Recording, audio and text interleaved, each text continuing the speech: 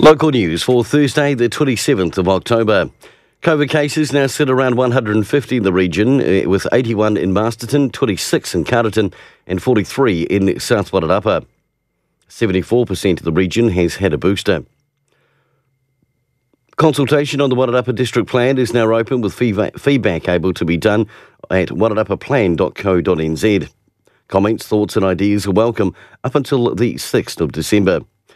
A Wairarapa chocolatier has picked up the Supreme Award at the New Zealand Chocolate Awards.